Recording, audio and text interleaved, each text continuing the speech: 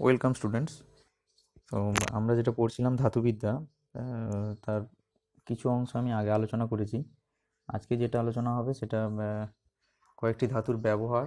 মানে এখানে তোমাদের যেটা সিলেবাসের মধ্যে আছে, যেগুলো মূলত চারটে ধাতু আছে: লোহা, অ্যালুমিনিয়াম, তামা এবং জিঙ্ক। এদের ব্যবহারগুলো আমরা দেখব এবং এদের আকরিক কিছু কিছু অনেক আকরিক আছে, তাদের মধ্যে মূলত প্রধান আকরিক কয়েকটা দেখব, তাদের নাম এবং সংকেতগুলো আমাদের আসে প্রশ্ন। আর দেখব ধাতু সংকর কী জিনিস বা সংকর ধাতু কী, যেটাকে বলা হচ্ছে অ্যালয়। তো ঠিক আছে, আমরা শুরু করছি প্রথমে কয়েকটি ধাতুর ব্যবহার। এখানে দেখতে পাচ্ছ লোহা প্রথমে দেখানো হয়েছে। লোহা পারমাণবিক ভর দেওয়া আছে 55.85, পারমাণবিক ক্রমাঙ্ক 26, যোজ্যতা 2 হতে পারে, 3 হতে পারে। যদি কম যোজ্যতাটা হয় তাহলে সেটাকে বলা হচ্ছে ফেরাস, যদি বেশি যোজ্যতা হয় তাহলে সেটাকে বলা হচ্ছে ফেরিক। এমনিতে বিশুদ্ধ লোহা যেটা, সেটা হচ্ছে খুবই নরম এবং তাকে দিয়ে কোনো ধরনের কোনো শক্ত জিনিস তৈরি করা যায় না। তো এই বিশুদ্ধ লোহার মধ্যে যদি আমরা কার্বন মেশাই তাহলে সেখানে আস্তে আস্তে তার মধ্যে হার্ডনেসটা বাড়তে থাকে, অর্থাৎ কাঠিন্য ক্রমটা আস্তে আস্তে বাড়তে থাকে। তো কার্বনের পার্সেন্টেজ বিভিন্ন হতে পারে। কার্বনের পার্সেন্টেজ অনুসারে আয়রনকে মূলত তিনটে ভাগে ভাগ করা হয়েছে এখানে। একটাকে বলা হচ্ছে কাস্ট আয়রন বা পিগ আয়রন, একটাকে বলা হচ্ছে রট আয়রন বা পেটাই লোহা, আর একটাকে বলা হচ্ছে স্টিল। তো এখানে পার্সেন্টেজগুলো দেখানো হচ্ছে।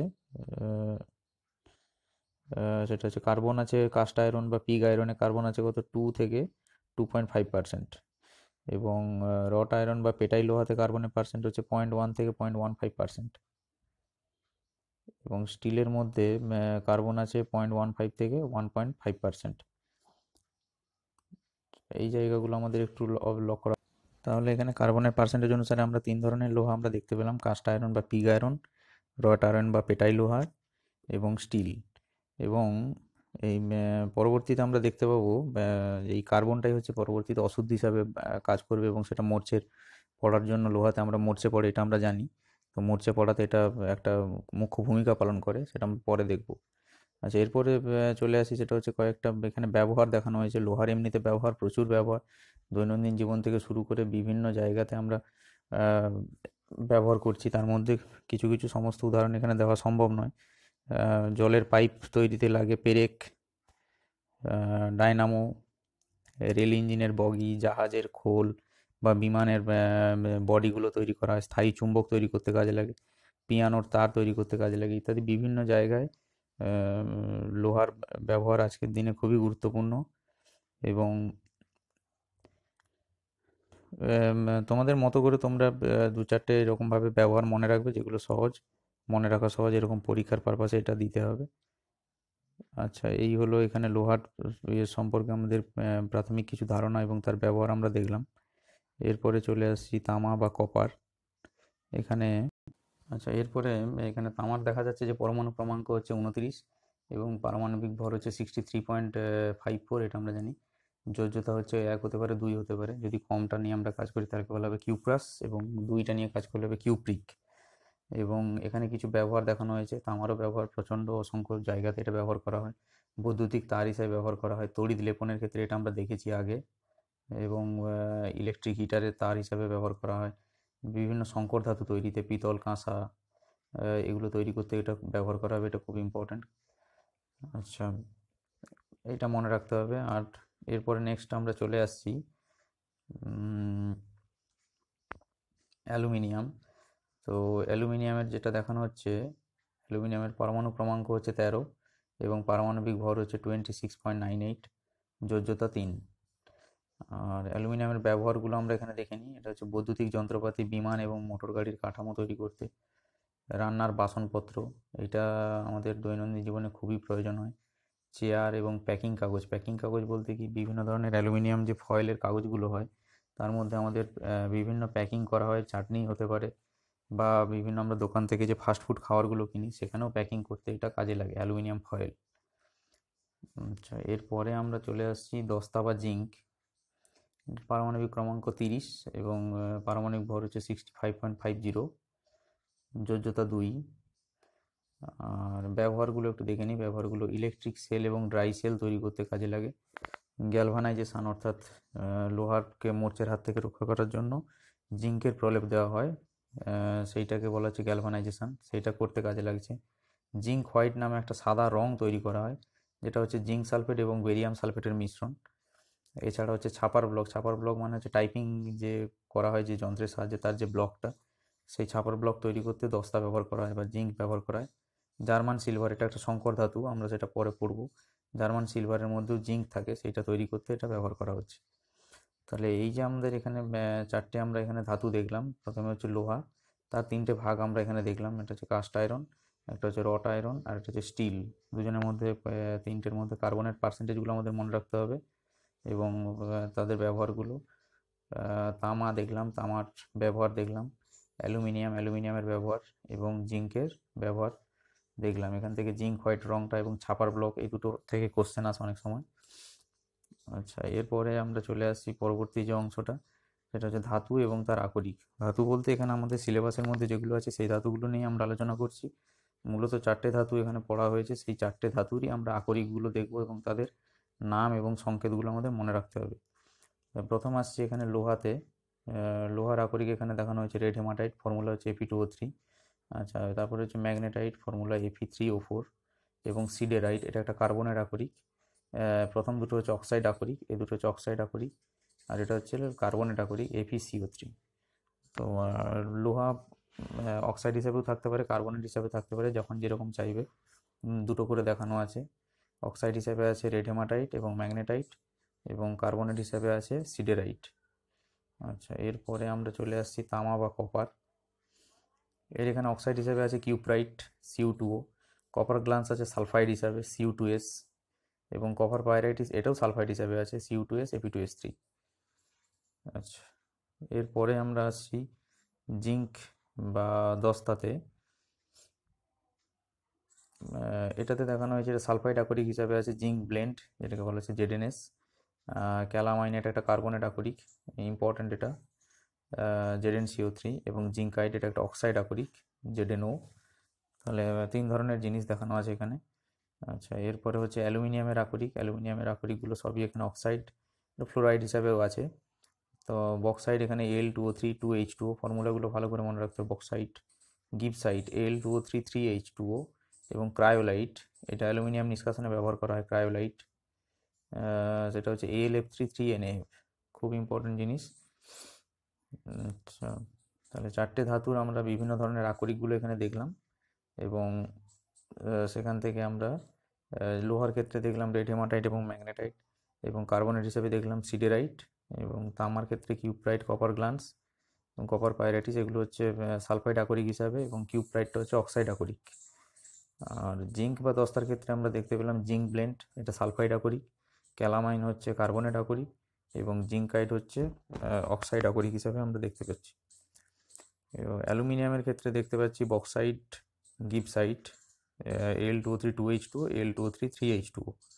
আর ক্রায়োলাইটটা হচ্ছে AlF3 3NF, এটা হচ্ছে অ্যালুমিনিয়াম নিষ্কাশনে ব্যবহার করা হয়।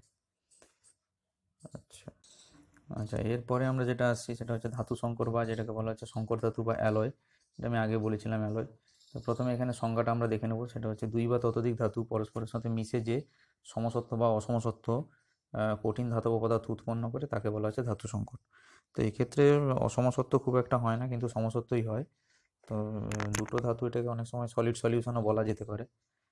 দুটো ধাতু মেশালে জিনিসটার মধ্যে কাঠিন্য বাড়ে এবং উজ্জ্বলতা বাড়ে, সেটাও একটা ব্যাপার থাকে। তো এইভাবে আমাদের দৈনন্দিন জীবনে কিছু কিছু জিনিস আমরা সংকর ধাতু প্রায়ই ব্যবহার করে থাকি। কাঁসার তৈরি জিনিসপত্র, পিতলের তৈরি জিনিসপত্র ইত্যাদি, উদাহরণগুলো আমরা পরে পরে দেখছি, এদের উপাদান কী থাকে সেগুলো দেখছি। আচ্ছা, এরপরে তার মানে এখানে দুটো ধাতু বা মিশিয়ে আমরা একটা সমসত্ব কঠিন পদার্থ আমরা পাচ্ছি। তো দুটো ধাতুর মধ্যে যদি একটা উপাদান যদি পারদ হয়, তখন সেটাকে বলা হচ্ছে পারদ সংকর। ধাতু সংকরের এখানে লেখাই আছে ধাতু সংকরে একটি উপাদান পারদ হলে তাকে বলা হচ্ছে পারদ সংকর। তো এটাকে বলা হচ্ছে অ্যামালগাম বা পারদ সংকর, এটা অনেক সময় আসে পরীক্ষাতে। তো এখানে উদাহরণগুলো একটু দেখে নিই। পারদ সংকর কী হতে পারে? এটা হচ্ছে সোডিয়াম অ্যামালগাম, মানে সোডিয়াম, একটা অংশ সোডিয়াম একটা অংশ পারদ। আচ্ছা, এটা হচ্ছে সিলভার অ্যামালগাম, একটা অংশ সিলভার একটা অংশ পারদ, পারদটা কমন থাকবে। এটা হচ্ছে টিন অ্যামালগাম, একটা হচ্ছে টিন আর একটা হচ্ছে পারদ। তো এর মধ্যে টিন অ্যামালগামটা কোথায় যাচ্ছে, আয়নাতে প্রলেপ দেওয়ার ক্ষেত্রে কাজে লাগছে। এবং সিলভার অ্যামালগামটা চলে আসছে কোথায়, দাঁতের যে ক্যাভিটি যেটা হয়, দাঁতের মধ্যে যে গর্ত তৈরি হয় সেগুলো ফিল আপ করতে আমরা পুটিং করি, সেইটা সিলভার অ্যামালগাম দিয়েই পুটিংটা করা হয়। তার মানে অ্যামালগামের একটা প্রয়োগ আমরা এখানে দেখে নিলাম। টিন অ্যামালগামটা আয়নার পেছনে যে প্রলেপ দেওয়া থাকে চকচক করতে থাকে, সেই প্রলেপটা হচ্ছে টিন অ্যামালগামের প্রলেপ, এবং সিলভার অ্যামালগাম হচ্ছে দাঁতের ক্যাভিটি ফিল আপ করতে এটা কাজে লাগছে। আচ্ছা, এরপরে আমরা চলে আসছি এখানে বিভিন্ন সংকর ধাতু জিনিসটা হচ্ছে দুটো ধাতুকে মিশিয়ে আমরা এখানে বিভিন্ন উপাদানে এটা মেশানো হচ্ছে, পার্সেন্টেজ থাকে তাদের মধ্যে, সেই পার্সেন্টেজের মধ্যে দুটো ধাতু মেশাতে পারি, অথবা দুইয়ের বেশি ধাতুকে মিশিয়ে আমরা একটা সমসত্ব কঠিন পদার্থ আমরা পাবো, এটাকেই বলা হচ্ছে সংকর ধাতু বা অ্যালয়। তো এখানে সংকর ধাতুর মধ্যে একটা উপাদান যদি পারদ হয় তখন তাকে বলা হচ্ছে পারদ সংকর। এরপরে আমরা এখানে আসছি কিছু কিছু সংকর ধাতুর এখানে উপাদান আমাদের দেখতে হবে এবং তার পার্সেন্টেজগুলো মনে রাখতে হবে। আচ্ছা, এই প্রসঙ্গে একটা জিনিস বলে রাখি একদম, আমি শেষে এখানে মেনশন করেছি, সেটাকে এখানে একটা, যে আমাদের সোনার ক্ষেত্রে আমরা প্রায়ই ইউজ করে থাকি 24 ক্যারেট গোল্ড এবং 22 ক্যারেট গোল্ড। তো 24 ক্যারেট গোল্ড এবং 22 ক্যারেট গোল্ডের মধ্যে পার্থক্যটা কি?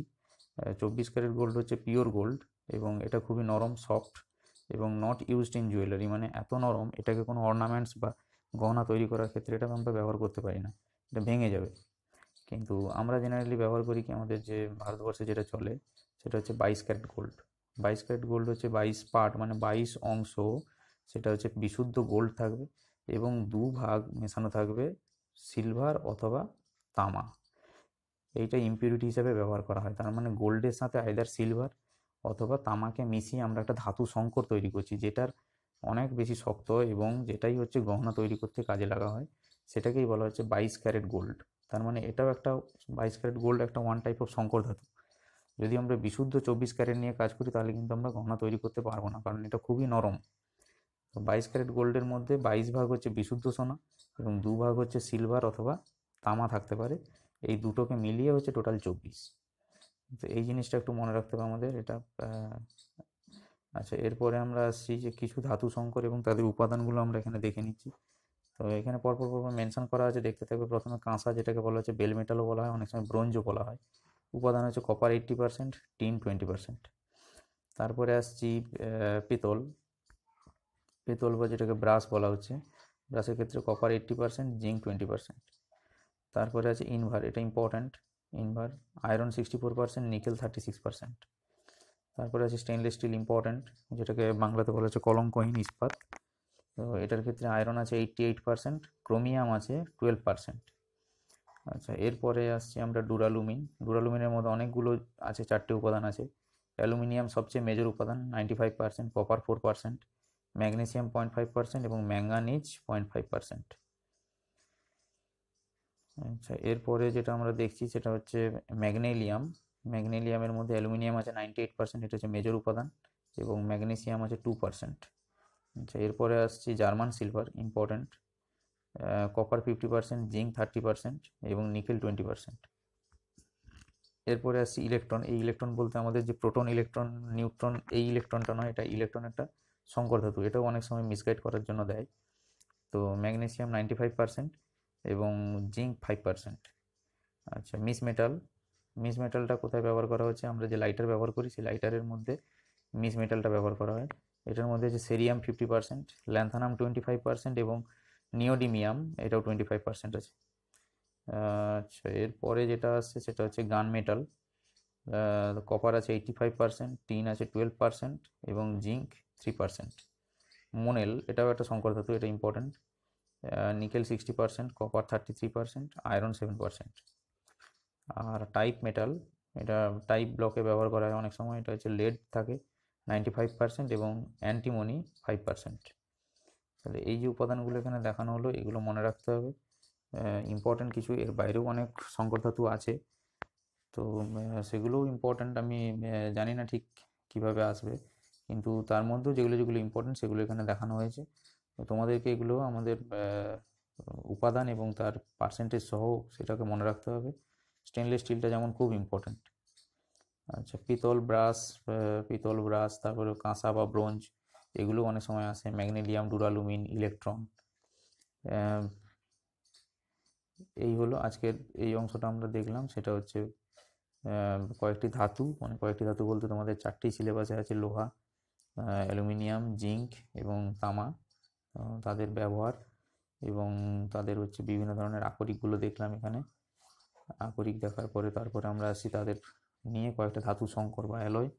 তার মধ্যে একটা বিশেষ টাইপ আমরা দেখলাম, সেটা হচ্ছে অ্যামালগাম বা পারদ সংকর। এটাও খুব ইম্পর্ট্যান্ট, অনেক সময় আসে। আর এরপরে এখানে ধাতু সংকরের কয়েকটা উপাদান, এগুলো ভালো করে মনে রাখতে হবে এই জায়গাগুলো সবগুলো। আচ্ছা, এরপরে যেটা আমরা দেখছি সেটা হচ্ছে এখানে গোল্ডের ব্যাপার একটা বলেছি, এটা একটা ধাতু সংকর, এটাও মনে রাখতে হবে। ঠিক আছে, তোমরা ধাতুবিদ্যার এই অংশটা ভালো করে দেখতে থাকো। আর পরবর্তীতে আমরা এর শেষ অংশটা আমরা নিয়ে আসবো পরের ভিডিওতে। টিউটোরিয়াল ভিডিওগুলো দেখতে থাকো, ঠিক আছে? আর কোশ্চেন থাকলে কোশ্চেনগুলো কমেন্ট করতে থাকো। ধন্যবাদ। টিউটোরিয়াল ভিডিওগুলো তোমরা লক্ষ্য রাখতে থাকো। ধন্যবাদ।